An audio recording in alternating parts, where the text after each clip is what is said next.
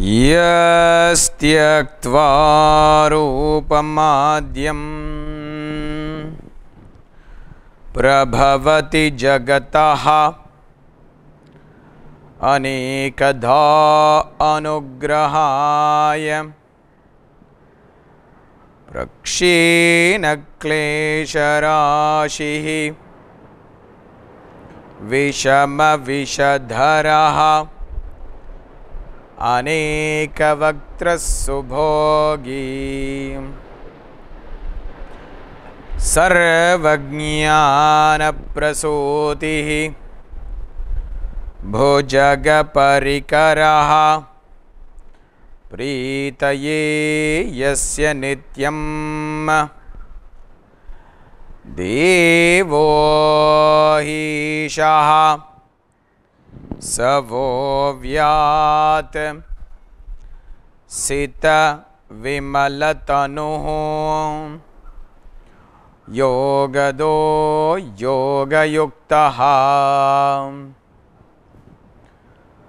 yogena chittasya padena vacham malam sharirasya cha vaidyakena yopakarotam pravaram muninam patanjalim pranjaliranatosmi abahu purushakaram shankhachakrasidharinam sahasrashirasam shvetam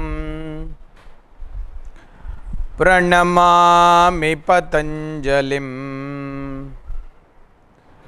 Shrimate Anantaya Nagarajaya Namo Namaha Patanjala Mahabhashya Charaka Pratisamskritaihi Manovakaya Doshanam Hartre Ahipataye Namaha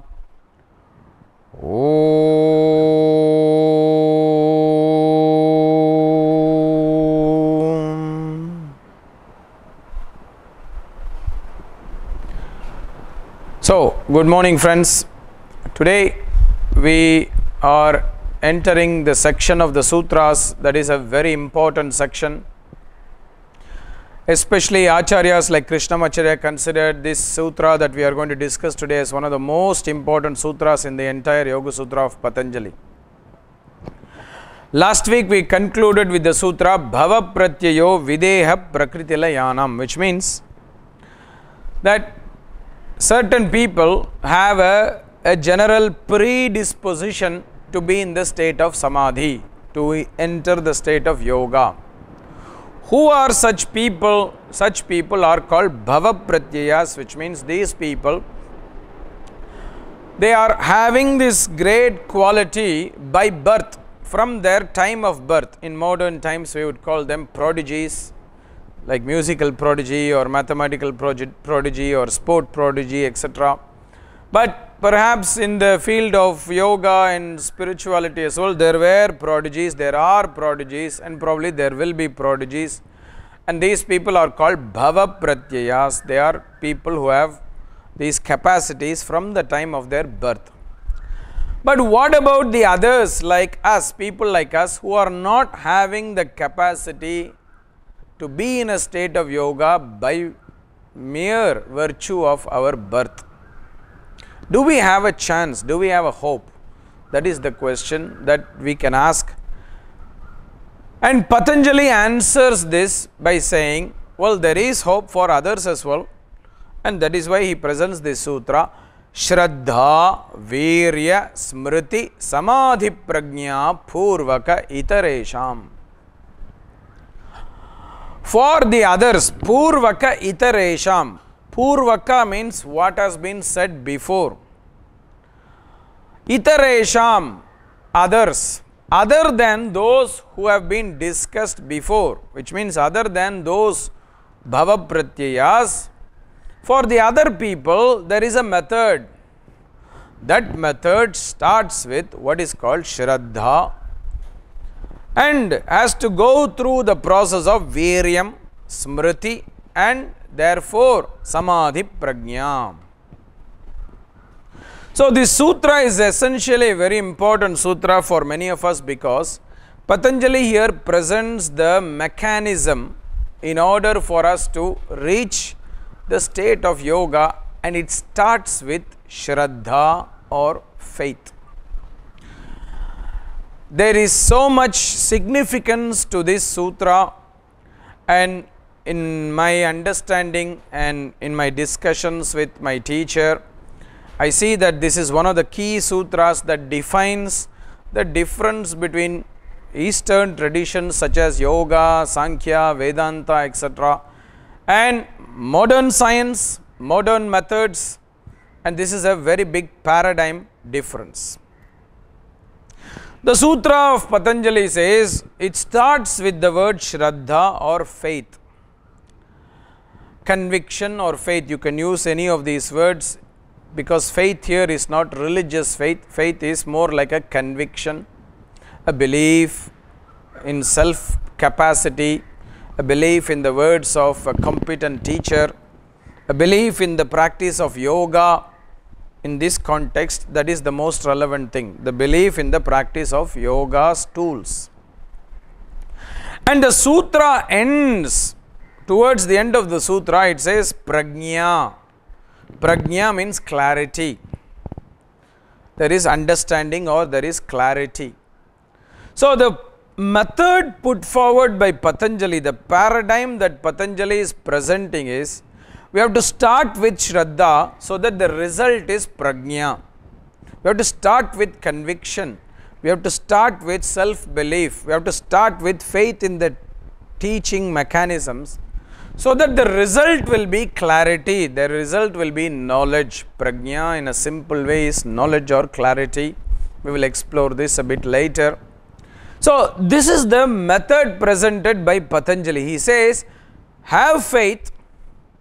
Eventually you will have clarity. Have faith and put into practice a set of tools that I will offer. Eventually you will have clarity.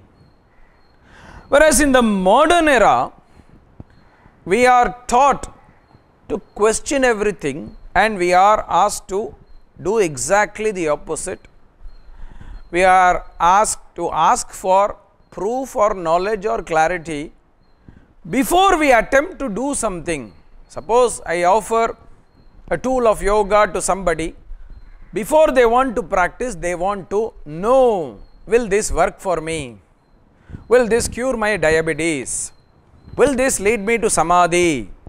Will I become enlightened? They want to know before they take an effort. This is the modern paradigm. We want proof. We want evidence. That's why modern science is based on evidence-based research. Evidence-based. Evidence is the basis for decision making. But yoga is presenting exactly the reverse. Yoga is saying, Patanjali, the great master, is saying, have faith in the process. Eventually you will have clarity. It's exactly the opposite. So we in the modern era who are practitioners of yoga must reflect a little bit on this issue and then come to the conclusion, what is it that our personal choice is going to be? Because Patanjali is putting forth a view which is starting with Shraddha, resulting in clarity, whereas in the modern era, the modern educational system, we are trained to do the opposite. So what Patanjali is expecting from us is a paradigm shift in our thinking, in our actions. He is saying, well, we cannot always go by evidence and then take some steps. Sometimes we have to take a leap of faith. Many spiritual traditions depend on this topic of faith or conviction as its foundation, and yoga is no different. For yoga, the starting point of practice is faith. That is why the word Shraddha is used, because the word Shraddha comes from the etymological origin Dhudhanch Dharana Poshana Yoho. The root is Dhudhanch. The meanings are two meanings. Dharana, that which supports you. It's the foundation. In a building, we have a foundation that is holding the building. That is the dharana for the building, the support for the building. And this building which is relying on the support, it's not only just being supported, but the word Shraddha has a second meaning, Poshana Yoho, which means it's nourishing. So Shraddha is not only the foundation of practice, but it is also what nourishes the practice, what brings life to the practice. Acharyas like Krishnamacharya and others before him were always of the opinion that if you remove the element of Shraddha from yoga, you are removing yoga itself, because it's almost like you are removing the very essence of yoga. Because Shraddha is a very important factor in yoga. Perhaps it is the reason why many times in modern era, yoga is not working, because many people would like to take the tools of yoga, but they remove the critical ingredient called the Shraddha, that is the foundation for the tool. If you remove that ingredient, it's almost like you are removing the fish out of water, it has no life. So Shraddha comes from that root. Shraddha is the foundation. Shraddha is also defined by Vyasa as Chetasa Samprasadaha. The word Chetasa means the mind. Samprasadaha means it is like a gift or a blessing or something, preciousness of the mind. When the mind is having faith, the mind's quality is different. When the mind has doubts, the mind's quality is different. As Vyasa will present, as Patanjali will present later, doubt is an obstacle in our path. When we have doubts, we don't progress. It contracts us, it makes us shrink. Whereas Shraddha is an expansive quality. That is why he says, when the mind is having Shraddha, when the person is having Shraddha, the mind's quality takes a very positive structure. It's not negative. It's not negative. And you will see that later in the sutras, Patanjali says, you become what you are holding. Dharana, Dhyanam, Samadhi, when Patanjali discusses later in the chapters, he says that meditation is a process where whatever you hold in the mind, that is what you will become. So if you hold doubts in your mind all the time, that is what you will become. Whereas when you hold Shraddha in your mind, that is what you will become. The mind quality becomes dependent on what it is containing. So that is why Acharyas like Vyasa are saying that Shraddha is an essentially positive quality of the mind, the capacity of the mind to be positive, to have openness. And what Vyasa is further explaining about the word Shraddha is, he says, Sa Shraddha hi Janani iva yoginam pati. It's a beautiful, beautiful statement which was very valid in the old times. In modern era, things may be a little different, especially in cultures outside India. In the Indian culture, they say that mother is very nourishing and protecting of the child. The word Janani means the mother. The one who gives Janma is Janani. The one who gives birth is mother.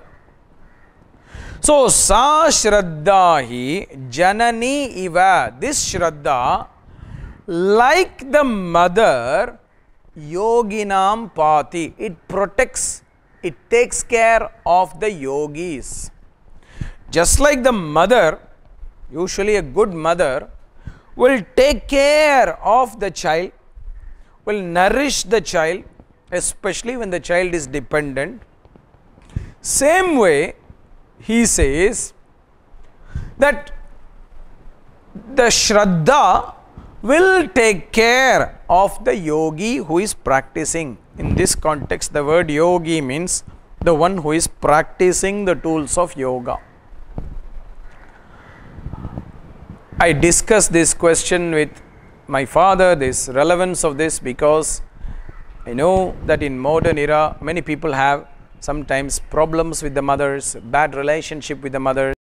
Sometimes some mothers have not necessarily been nice to the children, etc. And at some point, many times I discussed this topic, and at some point my father also engaged a discussion between me, himself, and another psychoanalyst from Europe, and we discussed this topic. And my father made a very profound statement, and he said that when we look at this verse or this phrase from Vyasa, he says that those who have essentially some kind of conflict with the mother will have somehow problems with Shraddha or faith. These problems can be conscious, cognitive, or it can be unconscious, non-cognitive, etc. And he made a statement, my father made this statement, my teacher, that often he has seen in his experience that a person's Shraddha very often depends on the relationship that they share with the mother or the mother figure, because some people don't have a mother, the mother passes away when they are young. Mother figure. And it's very interesting because this psychoanalyst as well said that in his experience he also felt the same thing. And this is what Vyasa has talked about in a very subtle way, in a metaphoric way, that Shraddha is like the mother. And sometimes we may have to re-engage with the relationship that we share with our own mother in order to re-evaluate our Shraddha. So this is what Vyasa is saying, that Shraddha is a very fundamental, supporting, protective structure. Please remember again, Shraddha is protecting the person who is practicing. So it is equating Shraddha to a responsible, good mother who is fulfilling her dharma towards the child. And in the traditional times when Vyasa was alive, certainly the mothers usually were like this. They were not careless. Usually they were like that. But today in modern society there is more challenges, and there is chances that some mothers may not be necessarily fulfilling their dharma, but it doesn't mean that there aren't other mothers who are fulfilling their dharma.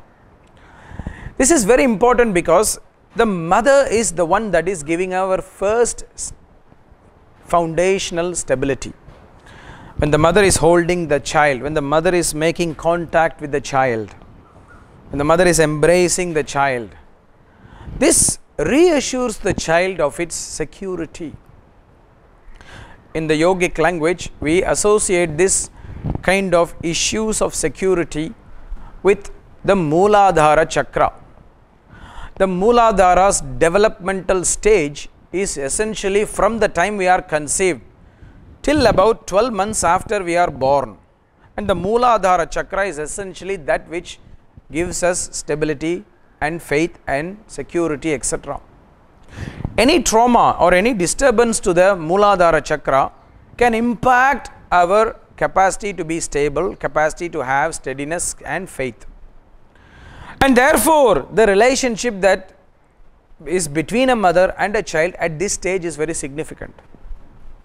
Because usually in this time frame, from the time of conception till delivery, the mother and the child have a relationship that is almost as if they are merged.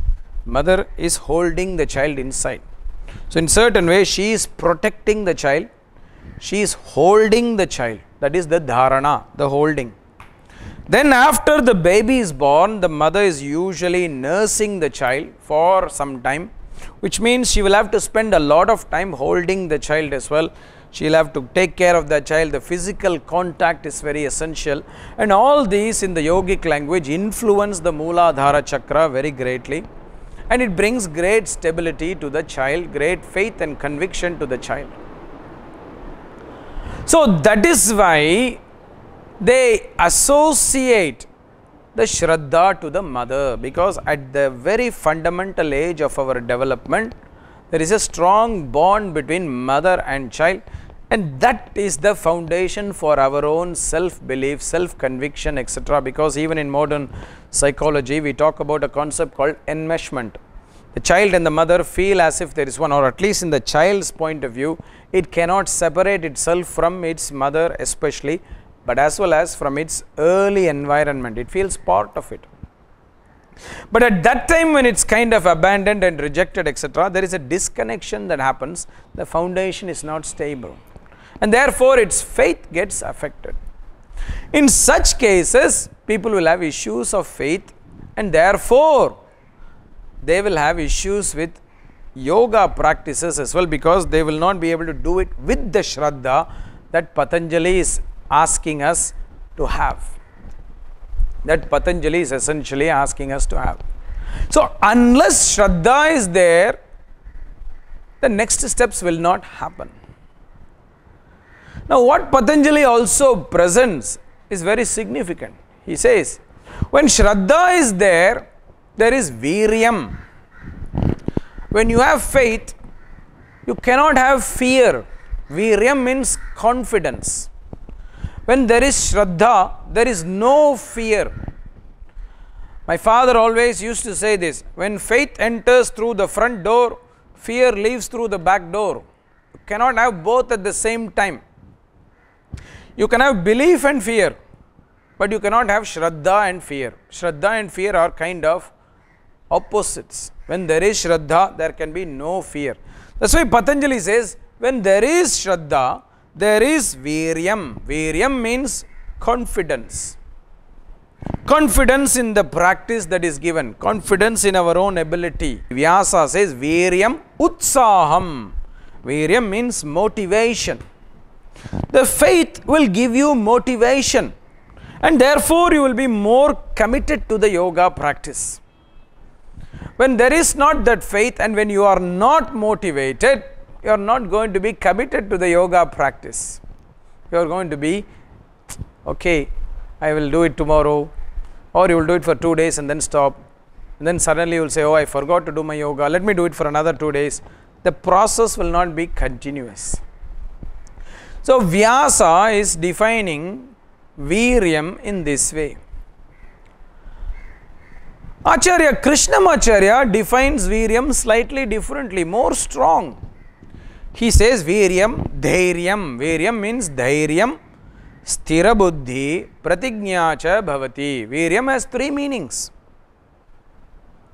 Dhairyam. Dhairyam means confidence. In Tamil also we have the same word. Dhairyam means confidence, self-confidence. When you have faith, you will have great self-confidence. Sthira Buddhi. The mind is steady. The mind does not oscillate. I talked about doubts. Doubts is the opposite of faith. Now what does the mind do when it has doubts? Should I go this way? Should I go this way? Oh, should I go that way? Oh, should I go that way? The mind is oscillating when we are having doubts. But when there is Shraddha, the mind becomes steady. Sthira Buddhi. Sthira Buddhi means the mind is steady, it does not oscillate. It's steady. Pratignya cha bhavati. Pratignya means commitment. It's a commitment. You don't run away from that commitment. This is one major problem many of us in the modern era we have. There is a fear of commitment. We don't want to commit to anything because we are afraid. That's the opposite of Shraddha. When there is Shraddha, there is commitment. When there is no Shraddha, there is no commitment. It's a very classic example what we see today. People are afraid of commitment. Why? Because there is lack of faith. When there is faith, there is no fear of commitment. That's why Krishnamacharya says pratignya. When we practice, we have to make a commitment to practice. We cannot say, oh, I will do it one day and try and let's see what happens. Unfortunately, yoga takes time. It cannot be a magic solution where you do headstand now and then all your problems disappear. I wish. We can all do it for a few minutes and then our problems disappear. Yoga takes time. Sustained energy has to be put in. Sustained effort has to be put in, which means there is a commitment to practice. And that is why Shraddha is needed, because that is what will bring us to make that commitment, to make us. Because yoga is asking us to commit without knowing what will be the result. We don't know what will be the result. We have to have a faith and to have commitment. You have to have a faith and to have a commitment. That's why I talked about the paradigm shift. The paradigm shift. Nowadays we are doing courses in our center. All the people want to know in advance, how long will the course be? What will you teach in the course? Who will teach the course? How much will it cost? When will the tea breaks be? They want to know all the information. Then they make a decision to come. In the early 1900s, when my grandfather went to look for his teacher, he went all the way from South India to the Himalaya mountains, which was a few months journey in those days. It was not like a quick flight and then you go there and take a bus and then you are there in the same day. He had to go by train, by walk, by land, by different methods. Some places he had to wait for months to get a permit to cross the border from India to Tibet, etc. And he went all of this without even knowing if the teacher is there. Somebody told him there is a teacher in this place. There was no address given, saying go to this address. There was no information saying that the course will be so much duration. It will cost so much. No information was there. But he had that faith that there will be this teacher. He will teach that to me. He will teach what is best for me. However long it takes to learn, I will stay there. That's why he ended up staying 7.5 years in the Himalayas with a very great teacher with whom he had a very close relationship with, without knowing what he will be taught, how much it will cost, how long it will take, whether there will be food available, whether there will be accommodation available, what kind of accommodation will be there, will there be internet and Wi-Fi in the place of learning. All that he didn't know. He had to take that faith and go and commit to that journey. Because imagine from South India to North India, it is so long. Somebody in the middle could have said, there is no teacher. He's a very difficult teacher. Don't go, don't waste your time. Then we just could have come back. That's what happens today in modern times. People say, oh, I want to go and learn with this teacher. Then somebody says, don't go there. The teacher is bad. Go somewhere else. Then that person says, oh, this person has said it's bad. They go somewhere else. Somebody else will say, no, that teacher is also bad. You should not go there. You should go somewhere else. So we keep going on this doubtful journey rather than having a sthira buddhi and a pratignya. That's why Acharya Krishnamacharya says, Viryam is sthira buddhi and pratignya. Commitment and steadiness of mind. You have to commit and you have to have a steadiness of mind. That is what is going to take you to the next state. Once this is there, then there is what is called smriti. Shraddha, Virya, smriti. Smriti in this context has been interpreted by many people as memory. But it's not just literally memory. What is the use of memory? Okay, There is one interpretation. That means you are constantly reminding yourself of to being committed in this journey. But actually, Acharyas have defined Smriti slightly differently. The word Smriti and Dhyanam, meditation, are synonyms.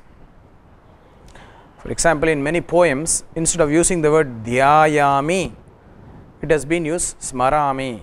Shankaracharya has written a beautiful poem called Bala Mukundashtakam.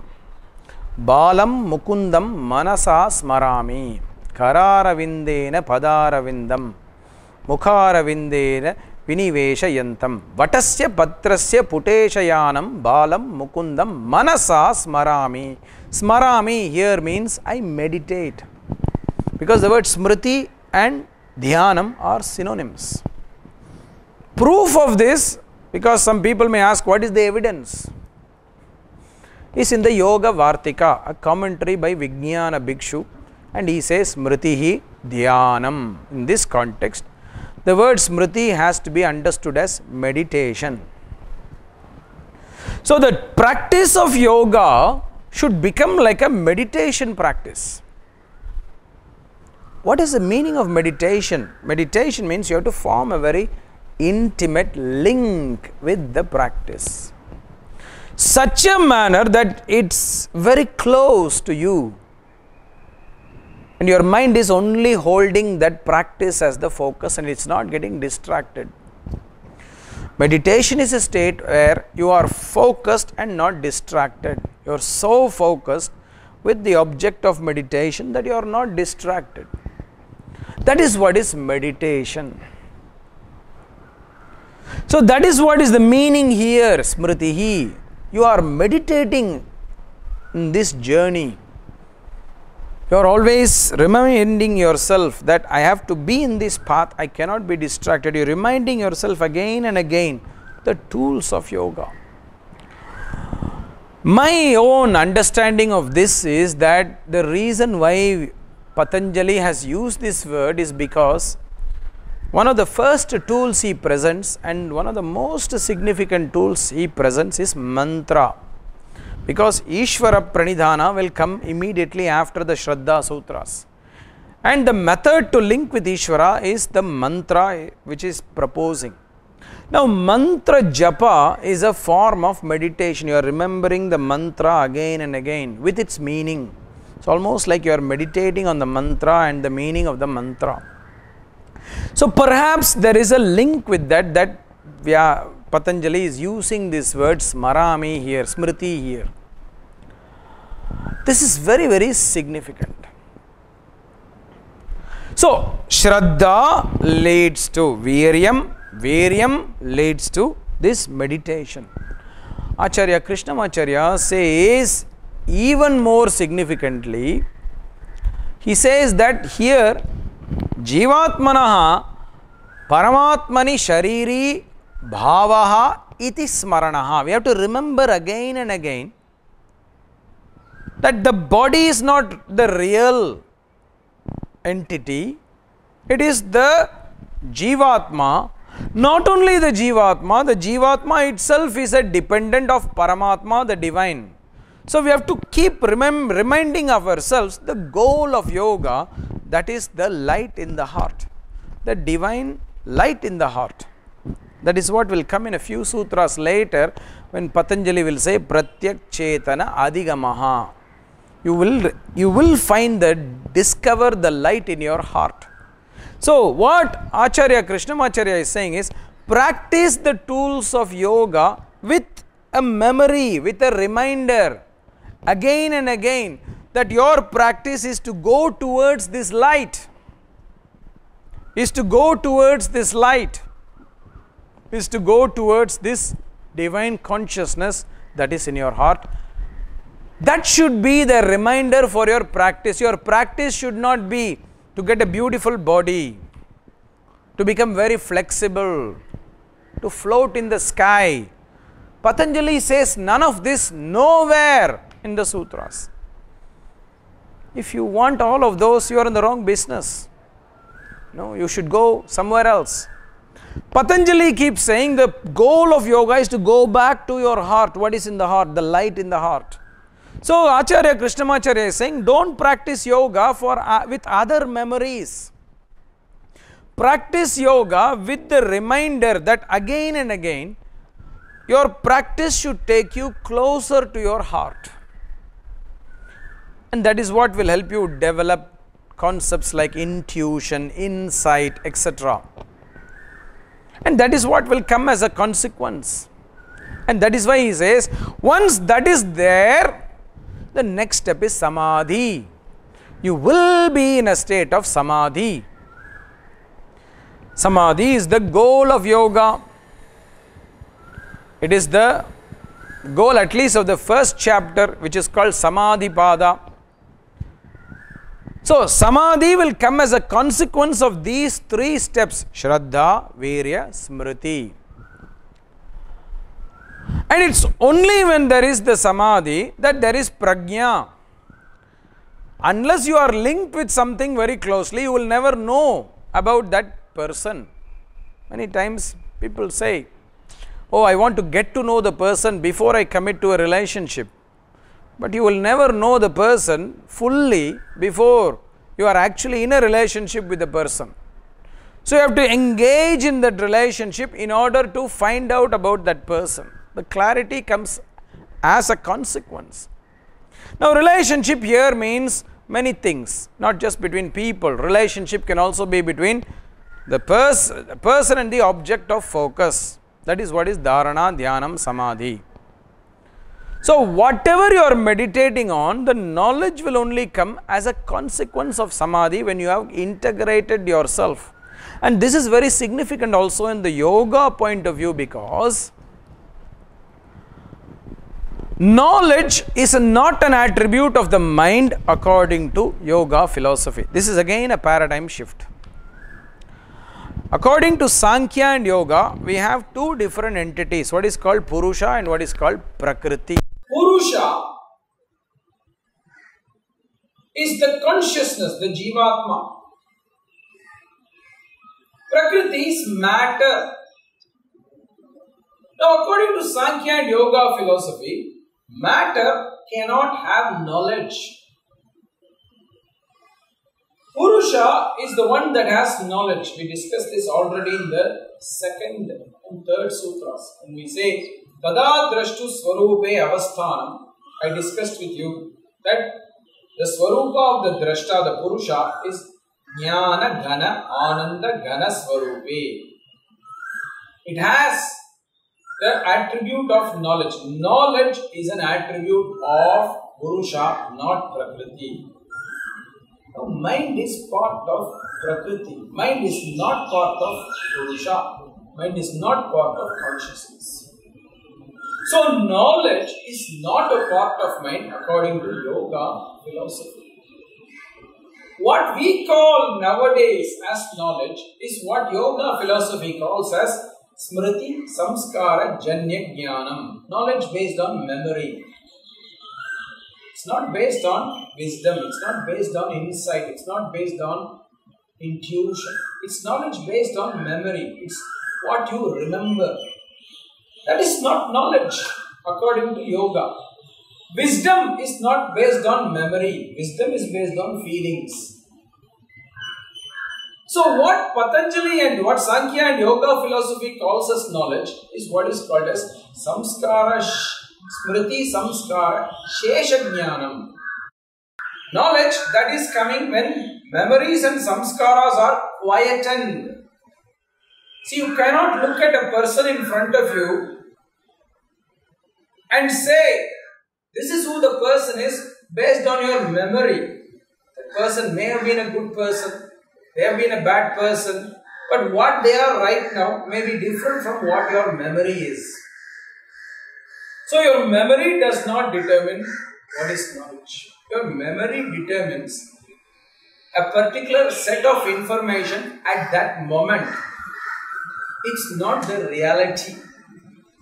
So that is why Patanjali calls this jnanam, prajna, a knowledge that is coming when we are connected to the Purusha, what we call as insight, what we call it as the yogic perception, what we call it as a perception that happens when we are in a state of connection. When we are in a state of connection, and that is what is prajna.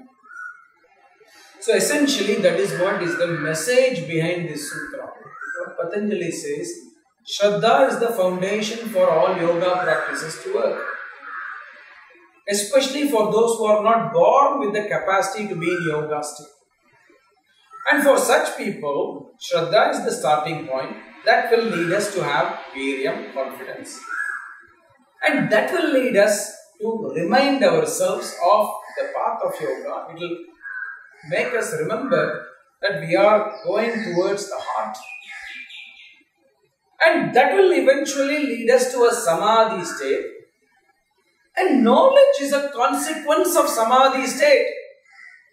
This is very significant. Knowledge is a consequence of Samadhi state, especially Prajna. Same thing Patanjali will say in the 3rd chapter. When he defines Dharana, Dhyanam, Samadhi, then he says, Tajjayat Prajna Alokaha. Prajna again he is using. Prajna, or this knowledge, this special knowledge, is a consequence of Samadhi. So unless you are reached the Samadhi, you won't have that knowledge.